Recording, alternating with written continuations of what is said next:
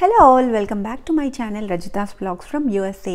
ఈరోజు మన ఛానల్లో ఒక హెల్తీ వెజిటబుల్ కుక్ చేసుకోబోతున్నాం. అదేంటంటే బీట్రూట్ మన హార్ట్కి చాలా మంచిది అండ్ మనకి బ్లడ్ సర్క్యులేషన్లో హెల్ప్ చేస్తుంది. అందులో బీట్రూట్లో ఫోలేట్ ఉండడం వల్ల ఆ వైటమిన్స్ మన బ్లడ్ వెజల్స్ని హెల్తీగా ఉంచుతాయి. And also beetroots are very less in calories and high in fibre. So మనకి డైజెషన్లో అండ్ వెయిట్ లాస్లో కూడా హెల్ప్ చేస్తుంది. సో జనరల్గా మనం బీట్రూట్ కర్రీ ఎలా ప్రిపేర్ చేస్తాము, డైస్డ్ క్యూబ్స్ లాగా కట్ చేసుకొని ప్రిపేర్ చేస్తాం కదా. అలా చేస్తే టేస్ట్ అంత బాగుండదు అండ్ బోరింగ్గా అనిపిస్తుంది. సో ఈరోజు మనం బీట్రూట్ని గ్రేట్ చేసుకొని పెసరపప్పుతో ఫ్రై చేయబోతున్నాం. ఓకే, సో ఇలా చేయడం వల్ల బీట్రూట్ టేస్ట్ మనకి ఎక్కువగా తెలియదు. సో తినని వాళ్ళు కూడా ఇష్టంగా తింటారు. సో ఆలస్యం చేయకుండా కుకింగ్ ప్రాసెస్ స్టార్ట్ చేద్దాము, వచ్చేయండి. ఓకే, క్విక్గా మనకు కావాల్సిన ఇంగ్రీడియంట్స్ చూసేద్దాము. మనకి గ్రేట్ చేసుకున్న బీట్రూట్ కావాలి. నేను ఇక్కడ ఆల్రెడీ గ్రేట్ చేసి పెట్టుకున్నాను ముందే. అండ్ దెన్ ఒక ఆనియన్ తీసుకోండి. And then 4 green chillies and ఒక 4 గార్లిక్. అండ్ దెన్ ఒక హాఫ్ అన్ అవర్ ముందు పెసరపప్పుని నానబెట్టి పెట్టుకోండి. అండ్ దెన్ పోపుకి కావాల్సిన ఆవాలు, జీలకర్ర, పసుపు and dhaniya powder. The most favourite part of beetroot is it's pink and vibrant colour. ఈ కలర్ నాకు చాలా ఇష్టం. ఏం చేద్దామంటావు మరి?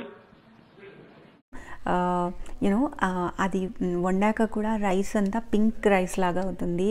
So it also taste delicious అండి. ఇప్పుడు నేను చూపించబోయే స్టైల్లో కుక్ చేసి చూడండి, అది మీకు ఫేవరెట్ వెజిటేబుల్ అయిపోతుంది. సో ఇక్కడ పోపు స్టార్ట్ చేసుకుందాము. ఇక్కడ నేను 4 టేబుల్ స్పూన్స్ ఆఫ్ ఆయిల్ తీసుకుంటున్నాను. అండ్ అందులో జీలకర్ర, ఆవాలు వేసుకోండి. సో జీలకర్ర, ఆవాలు స్ప్లాటర్ అవుతున్నప్పుడు ఆనియన్స్ కూడా యాడ్ చేసేసుకుందాం. ఆనియన్స్తో పాటు గ్రీన్ చిల్లీస్ అండ్ గార్లిక్, మనం స్లైస్ చేసుకున్న garlic and also curry leaves కూడా యాడ్ చేసేసుకొని అన్నీ ఒకసారి కలుపుకోండి.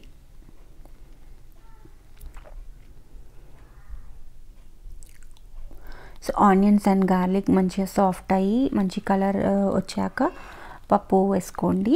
మనము హాఫ్ అన్ అవర్ ముందు నానబెట్టుకున్న పప్పు ఇది. స్ప్లిట్ మూంగ్ దాల్. పప్పు వేసుకున్న తర్వాత కొంచెం పసుపు వేసుకోండి.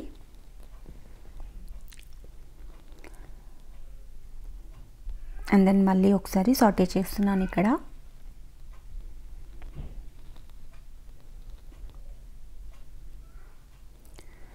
ఇప్పుడు గ్రేట్ చేసిన బీట్రూట్ని కూడా యాడ్ చేస్తున్నాను.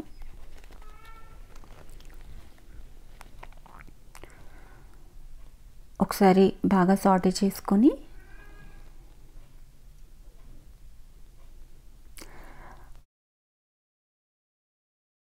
సో ఈ కర్రీలో మనము సాల్ట్ కూడా యాడ్ చేసేసుకుందాం.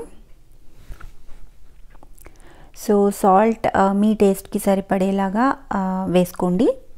నేనైతే ఒక 2 స్పూన్స్, లెస్ దెన్ 2 స్పూన్స్ వేస్తున్నాను ఇక్కడ.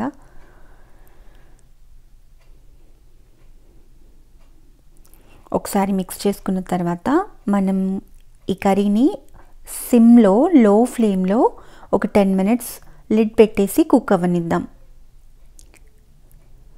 సో అది ఆవిరికి బాగా కుక్ అవుతుంది. So after 10 minutes lid open చేసి ఒకసారి చూద్దాము.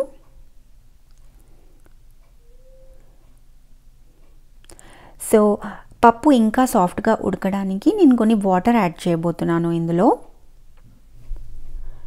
సో వాటర్ యాడ్ చేశాక ఒక 5 to 6 మినిట్స్ మనం కుక్ అవ్వనిస్తే మనకి సరిపోతుంది.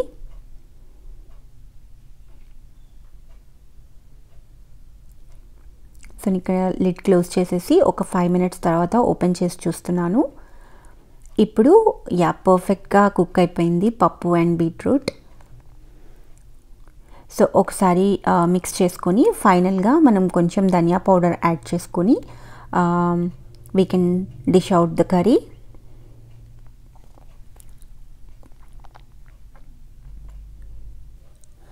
సో ధనియా పౌడర్ కూడా మిక్స్ చేసేసాను. ఇప్పుడు మనం కర్రీని డిష్ అవుట్ చేసేసుకుందాము. So beautiful beetroot fry with పప్పు is ready to serve on the plate.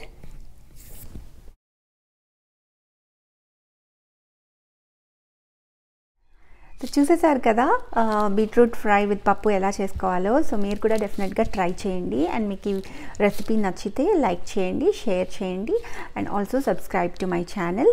And don't forget to hit the bell icon, ఎందుకంటే నేను వీడియో పెట్టగానే మీకు నోటిఫికేషన్ వచ్చేస్తుంది. So thank you all for watching this video. నేను మిమ్మల్ని మళ్ళీ నెక్స్ట్ వీడియోలో కలుస్తాను. బాయ్.